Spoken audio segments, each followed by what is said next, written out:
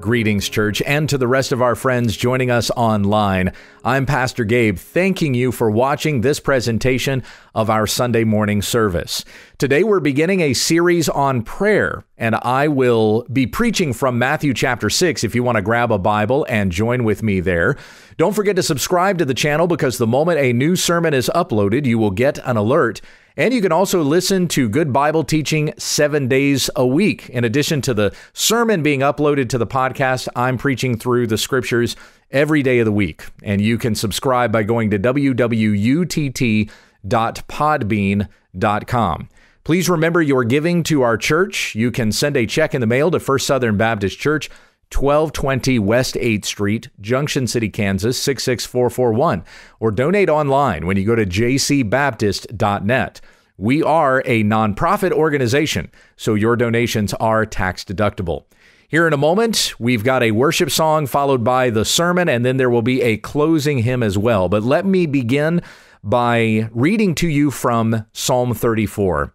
I will bless the Lord at all times. His praise shall continually be in my mouth. My soul makes its boast in the Lord. Let the humble hear and be glad.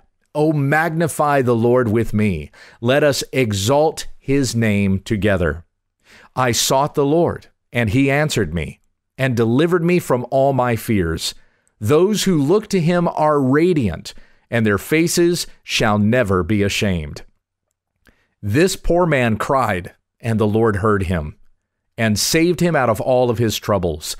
The angel of the Lord encamps around those who fear him, and delivers them. O taste and see that the Lord is good. Blessed is the man who takes refuge in him. O fear the Lord, you his saints, for those who fear him have no lack. The young lions suffer want and hunger, but those who seek the Lord lack no good thing.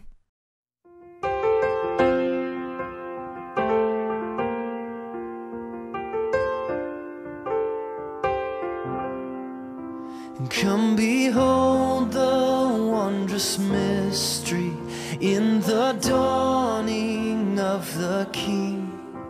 He, the theme of heaven's praises, robed in frail humanity. In our longing, in our darkness, now the light of life has come. Look to Christ who condescended, took on flesh to ransom us.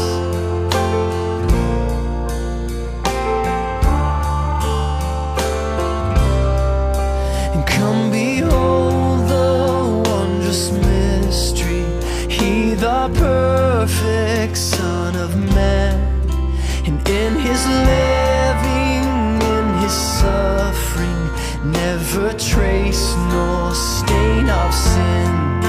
See the true and better Adam come to save the hell-bound man.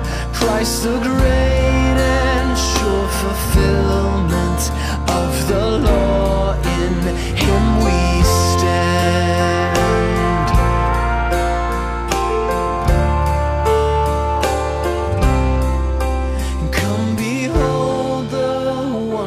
Mystery, Christ the Lord upon the tree, in the stead of ruined sinners hangs the Lamb in victory. And see the price of our redemption, see the Father's plan unfold, bringing many sons to glory, grace unmeasured, love untold.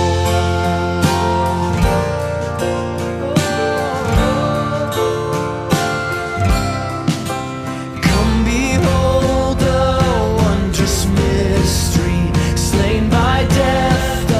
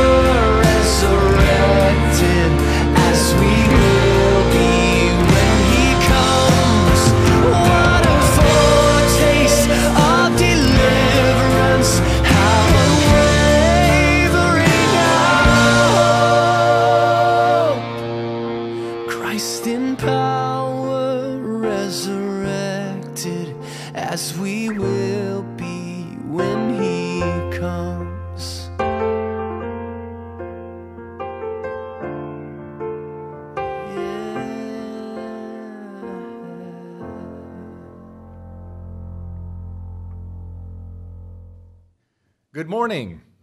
Open your Bible, if you will, to Matthew chapter 6. Today we are going to be looking at the Lord's Prayer and spend a few weeks in this particular passage of Scripture. Now, when we get to that part in our reading where Jesus gives us the lesson on how to pray, let's pray the Lord's Prayer together. We'll do it in the King James English because I think that's how most of us memorized it when we were younger. So it'll be, Our Father who art in heaven, hallowed be thy name. We'll use the words debt and debtors, and we will conclude with, For thine is the kingdom and the power and the glory forever. Amen. Let's pray this together every week that we come to this particular section of Scripture. These are the words of our Lord Christ in Matthew chapter 6, beginning in verse 5. And when you pray, you must not be like the hypocrites, for they love to stand in the synagogues and on the street corners, that they may be seen by others. Truly I say to you, they have received their reward. But when you pray, go into your room and shut the door and pray to your Father who is in secret. And your Father who sees in secret will reward you. And when you pray, do not heap up empty phrases as the Gentiles do, for they think they will be heard for their many words. Do not be like them, for your Father knows what you need before you ask Him. Pray then like this: Our Father, who art in heaven, hallowed be thy name. Thy kingdom come, thy will be done, on earth as it is in heaven. Give us this day our daily bread, and forgive us our debts as we forgive our debtors. And lead us not into temptation, but deliver us from the evil one. For thine is the kingdom and the power and the glory forever. Amen. Thank you. You may be seated. So we're going to spend the next several weeks studying on how to pray. And it's interesting here that as Jesus begins these instructions to his disciples, he starts off by telling them how not to pray.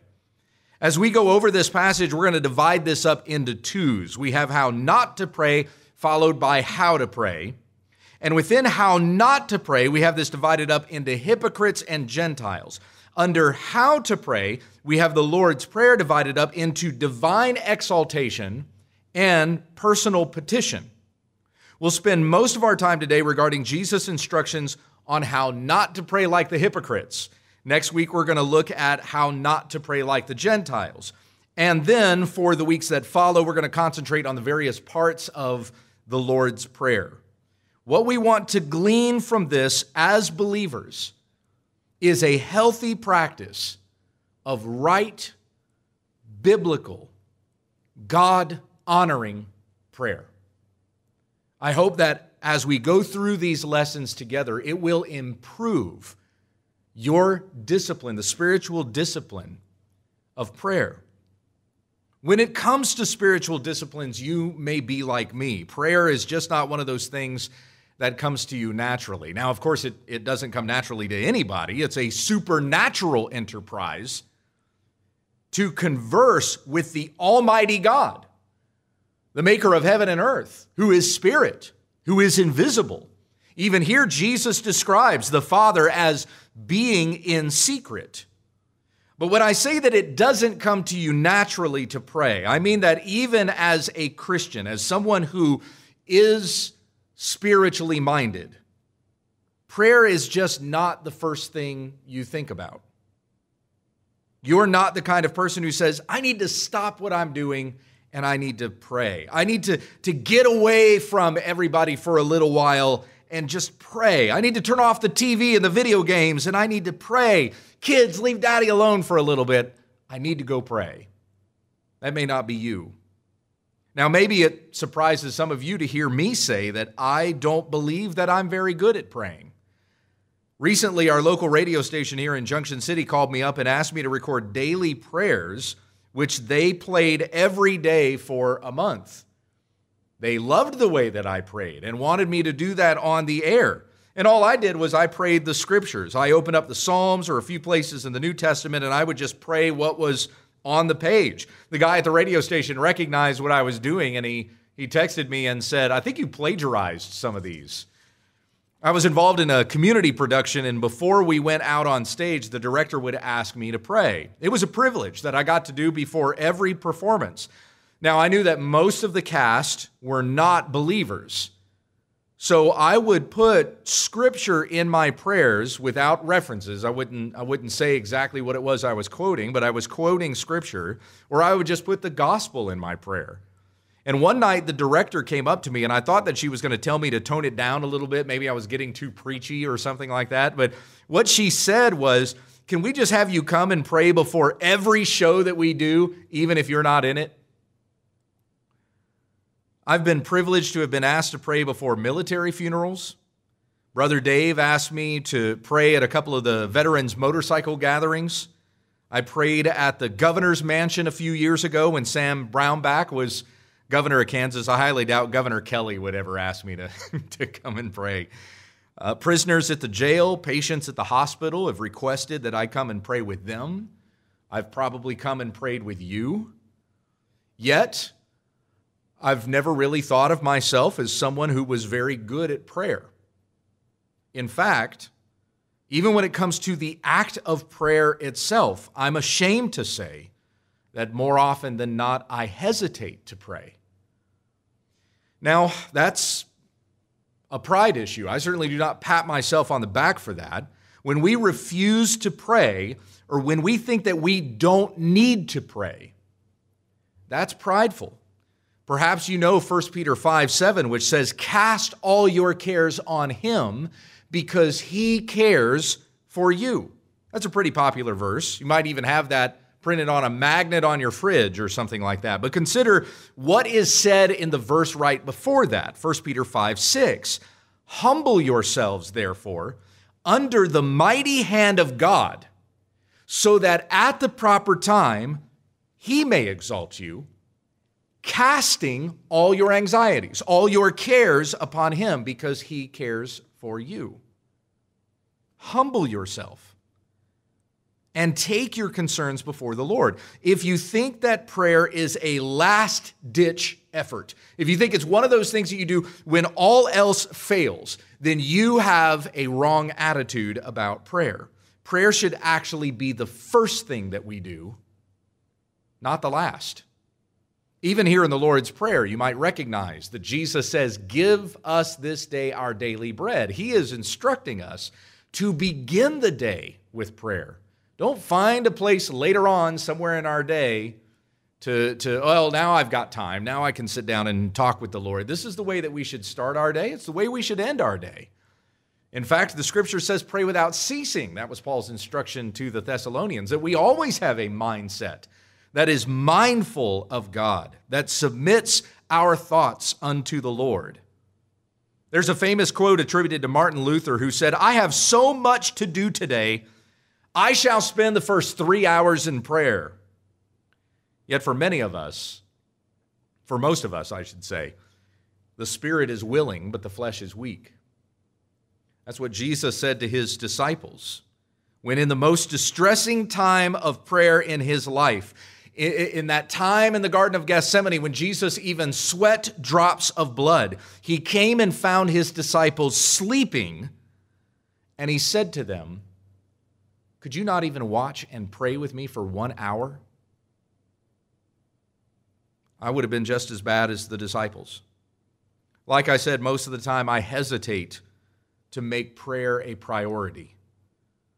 As a husband and as a father, I am confessing to you that I've done a poor job leading my family in prayer. So you really have a poor prayer teacher standing in front of you today about to teach you about prayer. This is as pressing upon me as it might be to you. So we're going to learn together. We have a teacher who is even greater than I am, and may the Holy Spirit guide us into all truth as we look into the Word of God and ask the Lord to teach us how to pray. In keeping with Jesus' instructions here, we're going to begin by learning how not to pray, and that's how we're going to focus most of our thoughts today, but in the process of doing so, we're also going to be learning how to pray, right? If you're learning how not to do it, you are also learning how to do it. So this is just as important as putting our focus and our attention on how to pray. So important that Jesus decided to mention this first. Notice that in verse 5, it begins, "And when you pray, you must not be like the hypocrites." Remember last week when we began our study in chapter 6, I said that all of the rest of this chapter flows from verse 1. "Beware of practicing your righteousness before other people in order to be seen by them, for then you will have no reward from your Father who is in heaven." Taking that theme, Jesus applies that to prayer. Do not pray as though to be seen by others. Pray to your Father who is in secret. Therefore, pray in secret. You're talking to God. Talk to Him, not to everyone else around you. A friend of mine told me about a church that he grew up in, and he said that that pastor's prayers were often funny. And it wasn't unusual to hear some like low-level chuckling among some people that were around him whenever the pastor would pray, because it sounded like he was talking to God, but he was using the pastoral prayer, that long prayer that I do during the service. He was using the pastoral prayer to talk to people in the congregation, but not mentioning their names. It would be something like, "Oh God, we know that you don't like it when a woman comes into our church and her skirt just doesn't come down below the knees." And my friend said some of us younger ones, we would open our eyes and we kind of start looking around at the ladies and seeing whose skirt didn't quite pass their knees. Who was it that the pastor was talking about this morning? Then the pastor would say something like, "Lord, please give some of us, when we think that we can start cutting back on our tithe, forgive us for that. We think that nobody will notice. You notice, oh Lord. Can a man rob from God? Maybe we don't need to buy that 70-inch television. Maybe we can settle with the 50-inch and we can give the rest of the building fund." And my friend said, "Well, we all knew that Brother Bill had just been boasting the week before about a new TV, so we know exactly who it was that he was talking about." That's not praying to God. That's using prayer as a gossip time. And so often in our churches, that's the way prayer gets abused. Like it's so often it's practically become cliche. That whole thing of, we just need to pray for so-and-so, and you're using prayer as an excuse to spread gossip about someone else. You might say, "Hey, is there anything that I can be praying for you about?" And that's a fine question. We should pray for one another. But what I'm saying here is check your heart. Are you sure that you're genuinely concerned for that person, or are you using that question to treat yourself to some personal information? Avoid using prayer to spread gossip. "Hey, Philip, pray for Jack and Gretchen. They're having marriage problems." When it's something personal, whether it's a medical issue or a death in the family or a disagreement or someone's just going through a difficult time, make sure you check with that person and ask them if it's okay that you tell somebody else about their need. And maybe even limit it to, can I tell this person and then this person, so that we can pray for you together. That way you're able to say when you go to those persons, "I've checked with so-and-so and they told me that they were okay with me telling you this." Especially check the intentions of your heart. Like, you may not know the intentions of someone else's heart, but check the intentions of your heart. Do you have a genuine concern for people? Do you desire that your church would be a praying church? Or do you just want to be that guy or gal that everyone thinks is in the know? Do you just want to impress people? Are you using prayer to complain about others? This is another problem that I see regarding our use of prayer. You get some people together and you say, "Me and so are not getting along right now. I'm having a really difficult time with this. Can you pray for us right now?" It might look like a genuine request for prayer, but what you're actually doing is poisoning the well. You're trying to get people on your side of a conflict. And if that's your heart, then in your prayer, you are blaspheming God when you use his name. If it's for you and not to benefit others or glorify God, then you're taking God's name in vain. Now, I want to reiterate, there's nothing wrong with asking people to pray for you. There's nothing wrong with asking somebody if there's something that you can pray for them about. The point that I'm making is the point that Jesus is making. Examine yourself and check your heart. What is your motivation? Is this about the Lord or is it about yourself? Do you want the name of God to be exalted? Do you want the person you're praying for to excel? Or do you just want other people to think that you're the exceptional one? Once again, when you pray, you must not be like the hypocrites. May our heart's desire be for God. He should be the very focus of our prayers. If you want to have a healthy practice of prayer, desire God. Don't be like the hypocrites who look to themselves in prayer. If your end game in prayer is to glorify yourself rather than glorify God, then that's going to become evident outwardly as well. Consider the next part of verse 5.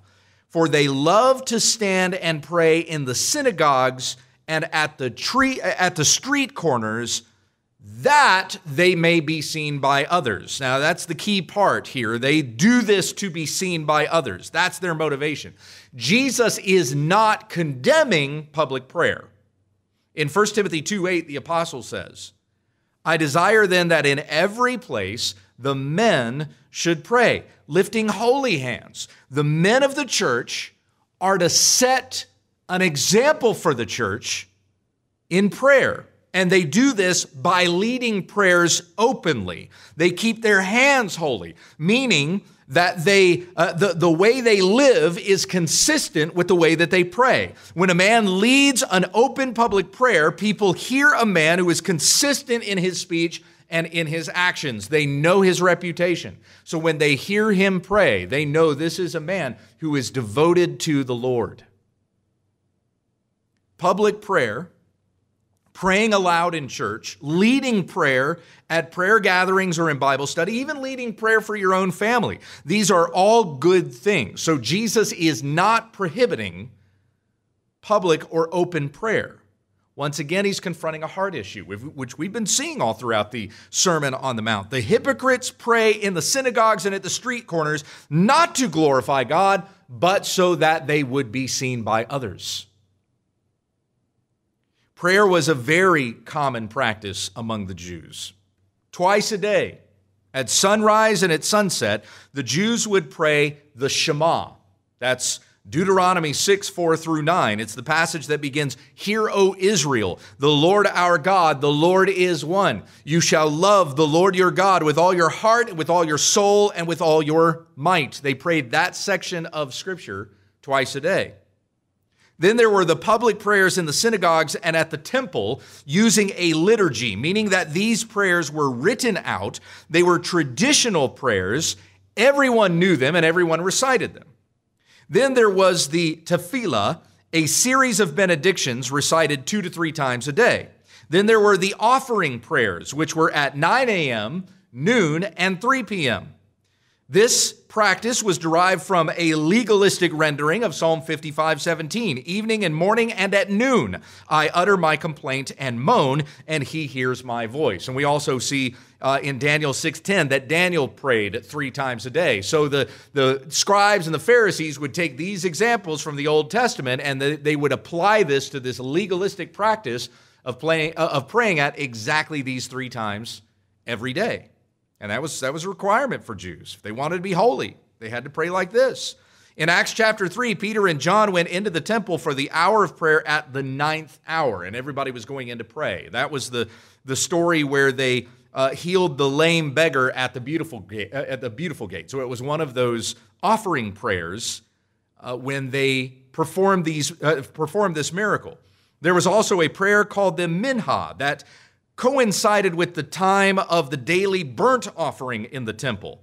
You had mealtime prayers, and then there were prayers after the meal was over. You probably pray before a meal, and the Jews would also pray after the meal. So as you can see, prayer was a regular practice for the Jews. The problem was that it had become very mechanical. They did it, but they didn't really mean it. And this was the very issue that Isaiah warned about in Isaiah 29:13. This people draw near with their mouth and they honor me with their lips, while their hearts are far from me. Jesus quotes this passage in Matthew 15:8. The Jews were a ridiculously religious people, but it wasn't real. And you know, we have to be careful of that too, because even as every week we come to recite the Lord's Prayer, as we're going to go through this passage together, we have to be careful that we don't let this become mechanical. But that is something that we genuinely mean before God. It is something that we practice. It gets into our mind and our hearts, that we may become more disciplined in our prayer to the Lord. Not more mechanical, but more genuine. Prayer for the sake of prayer is not good. In 2006, the New York Times published an article entitled "Long-Awaited Medical Study Questions the Power of Prayer." The study was conducted over a period of 10 years and had involved more than 1,800 patients, all of whom were recovering from heart surgery. And the basic conclusion to the story was this: prayer doesn't work. According to the study, prayer by strangers had no effect on the recovery time of patients undergoing heart surgery, whether they knew they were being prayed for or not.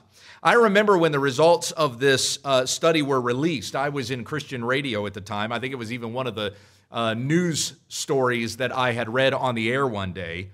And just about every atheist on the internet at that time, they fell all over themselves, touting what they claimed was scientific proof that prayer does not work. If atheists had a Bible, they would have entered this study into canon. I mean, it was the greatest pseudoscience since Darwinism. I still get this bunk study thrown at me, even 14 years later. There was an internet atheist at the time who had made a hobby horse out of me. He went by simply the name Zero online, and on his blog, he wrote an entire article calling me out, saying that this study concluded once and for all just how foolish Christians like Gabe can be, praying to their non-existent sky fairy. He even turned my name into an acronym. Gabe stood for grasping at any biblical excuse. Well, I responded to him. I actually did meet this guy in person once before. And I think that this was after this, in fact. But I responded to him online and I said, "Did you read who was actually involved in this study?" And he said, "Well, yes, everything is true, everything is verified, but you Christians are so anti-science and anti-data, it wouldn't matter if Einstein conducted the study, you still wouldn't accept it." And I replied, "No, I'm not talking about the organization that did the study. I'm not talking about whether or not it was peer-reviewed. I mean, did you look and see who in the study was actually praying for these patients?" Those who were praying, the people who were praying for the patients who were recovering from heart surgery, consisted of a contemplative Catholic order called the Teresian Carmelites and a Catholic monastery and convent, both of whom deny the gospel that we are justified by grace through faith in Christ alone. There was also a New Thought organization called Unity, who denies the Trinity of God and that even Jesus is incarnate. And he said to me, "I suppose you're going to tell me that those groups don't count." And I simply told him this. John 14:6, Jesus said, "I am the way, the truth, and the life. No one gets to the Father but by me. If anyone prays by any other means than through faith in Jesus, or if anyone thinks that by virtue of their own merit They have earned a place before the Father. God does not hear their prayers. How do we know that God does not hear the prayer of a Muslim? Because they reject that Jesus Christ is the Son of God. It's even written in the Quran, 4:171, exalted is Allah above having a son. How do we know that God does not hear the prayer of an Orthodox Jew? Because they likewise reject that Jesus Christ is the Messiah. How do we know that God does not listen to the prayer of a Jehovah's Witness?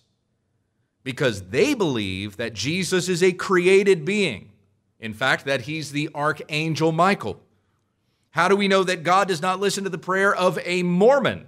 Because likewise, they believe what Joseph Smith said about Jesus, that he is a created being. They believe in a different Jesus who is the literal brother of Satan, not the creator of all things. God does not receive every prayer, no matter how solemn or religious the ceremony that the prayer came from. I went on to tell Zero the Atheist, even if the study had concluded that the patients who were prayed for recovered faster than those who received no prayer, I still would have rejected the study as legitimate. In Matthew 4:7, Jesus said, "You shall not put the Lord your God to the test." I'm going to continue believing what the Bible says, not what the New York Times says. I think you and I would agree that the Apostle Paul was a man who was more righteous, more humble than anyone else in this room. And he said in 2 Corinthians 12 that a messenger of Satan was sent to torment him, and 3 times he prayed that the Lord would take it away. And you know this story. I mentioned it to you time and time again. How did the Lord answer him? Jesus said to him, "My grace is sufficient for you, for my power is made perfect in your weakness." Now, you might look at that answer and you might say, why didn't God answer Paul? But he did answer his prayer. In fact, Jesus answered Paul with the greatest answer, himself. And Paul was content with that answer. Jesus' answer was himself. And Paul said, "Therefore I will boast all the more gladly of my weaknesses, so that the power of Christ may rest upon me." My friends, if you think that God does not answer prayer because you did not get the answer that you wanted, could it be that the answer you rejected was Christ himself? Could it be that the answer that you thought was not sufficient enough for you was Jesus, who is sufficient for our every need? As we have read from Psalm 34 this morning, "O taste and see that the Lord is good. Blessed is the man who takes refuge in him. O fear the Lord, you his saints, for those who fear him have no lack.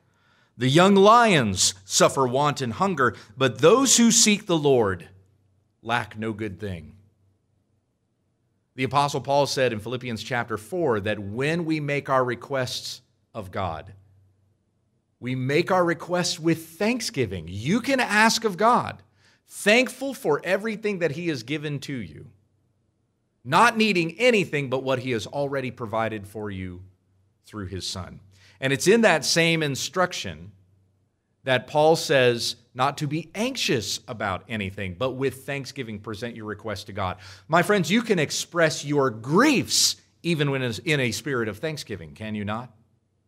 Thankful to the Lord for having dealt bountifully with you, even though in your present circumstance you may feel troubled. The Bible tells us that there are other conditions for prayer. In Isaiah 1:15, the Lord said to wayward Israel, "When you spread out your hands, I will hide my eyes from you. Even though you make many prayers, I will not listen." Unless what?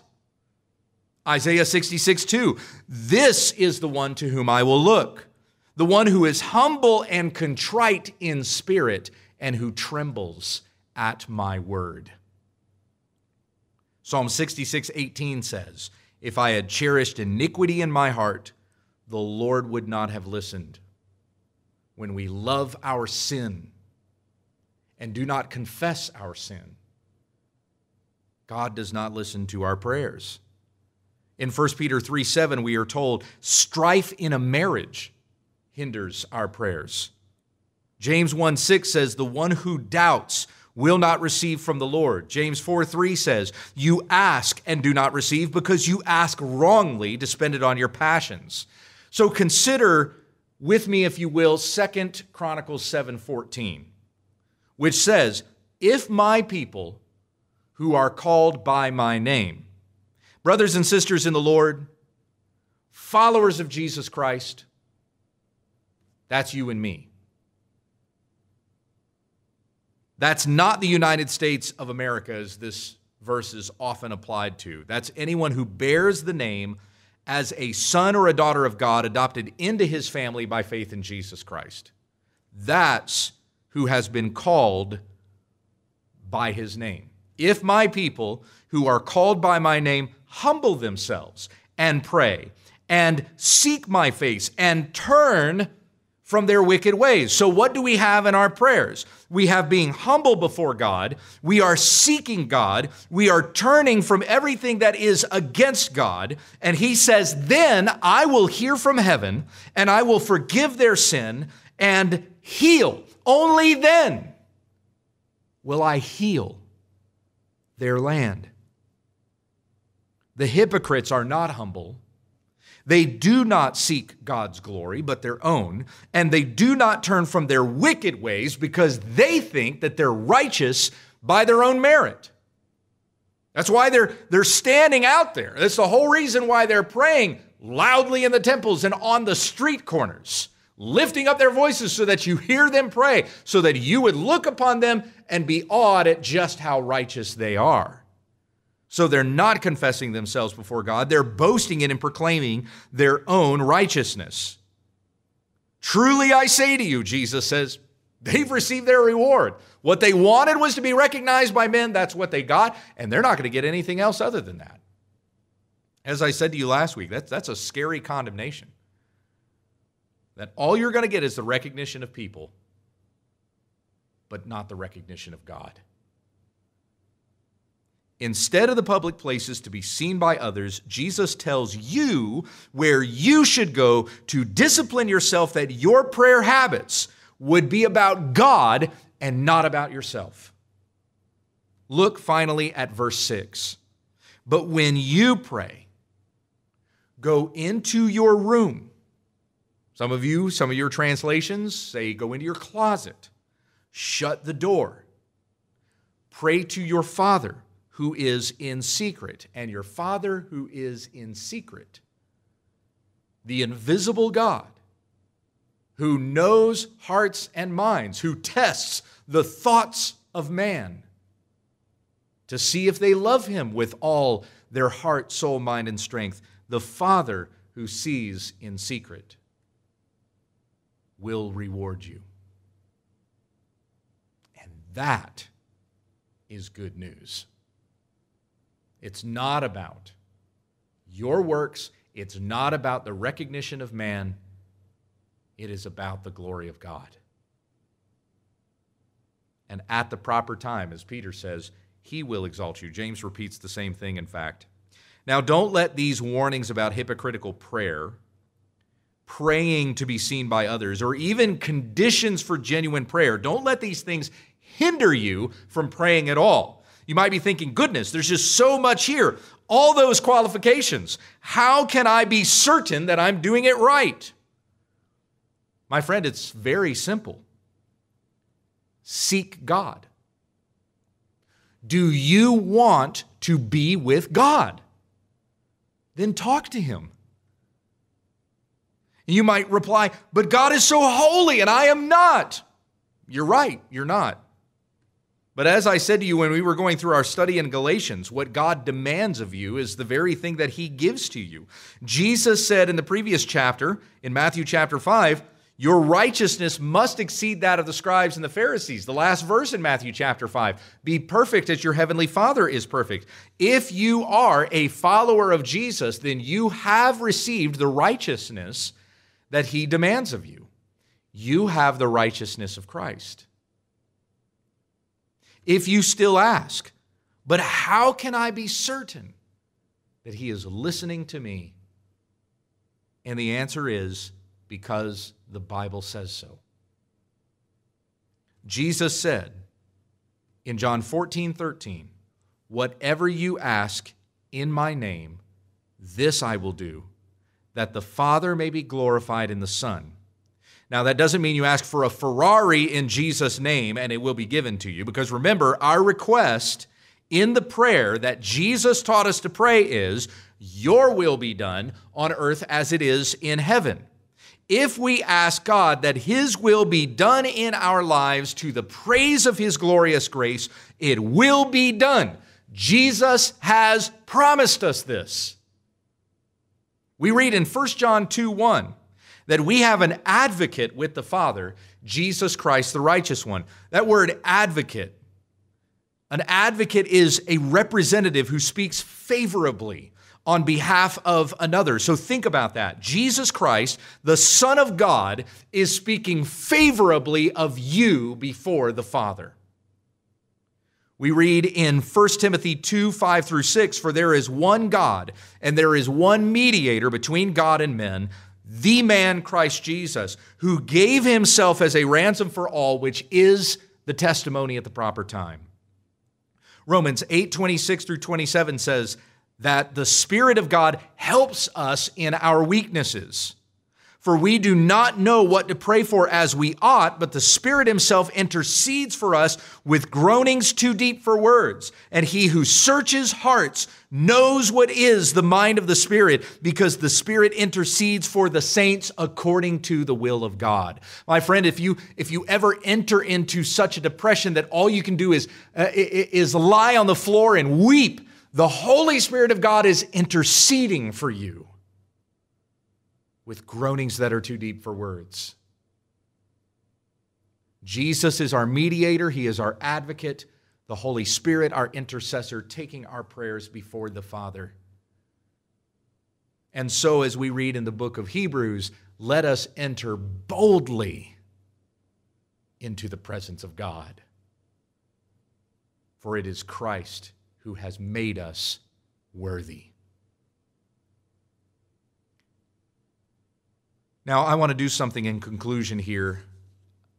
Turn with me, if you will, to Colossians chapter 3.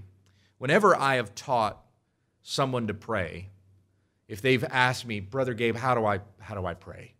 Like, I know I need to be praying more. Can I pray the Psalms? Is that okay? Absolutely, you can pray the Psalms. In fact, you can pray most anything in the Scriptures. And I want to show you, using Colossians 3, how you do that. I did this with a group of men a year ago. I went to Utah and was speaking with a men's group there in Lehi. And in teaching them how to pray, I showed them from the Scriptures, from Colossians chapter 3. And here's what we read. Let me read the passage first. If then you have been raised with Christ, seek the things that are above, where Christ is, seated at the right hand of God. Set your minds on things that are above, not on things that are on earth. For you have died, and your life is hidden with Christ in God. When Christ, who is your life, appears, then you also will appear with him in glory. If when you are alone with God and you are praying and you're wondering what to pray, pray the Scriptures, and maybe it would sound something like this.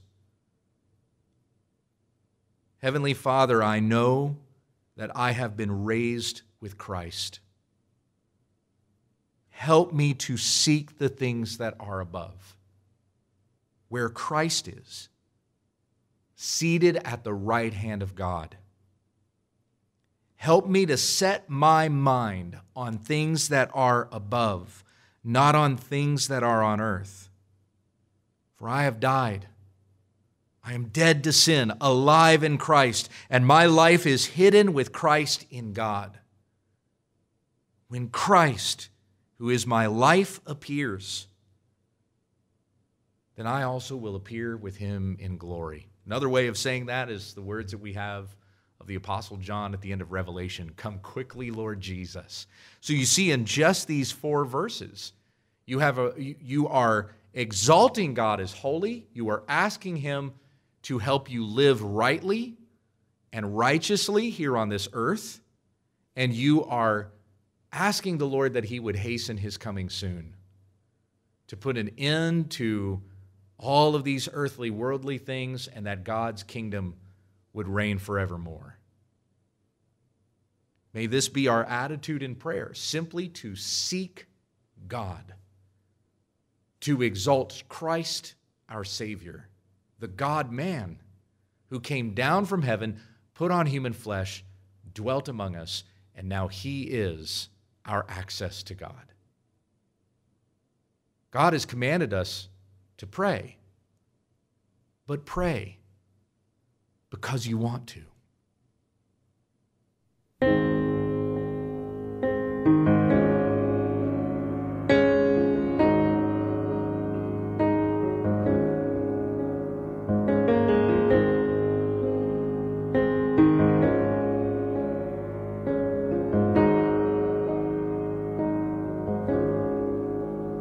I need thee every hour, most gracious Lord.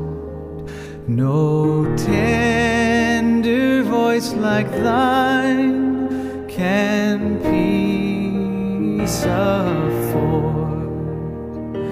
I need thee, oh, I need thee. Every hour I need thee. Oh, bless me now, my Savior. I come to thee.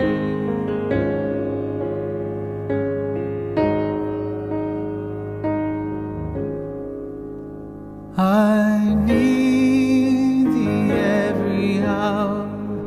Stay thou nearby. Temptations lose their power when thou art nigh. I need thee, oh, I need thee. Every hour I need thee. Oh, bless me now, my Savior. I come to thee.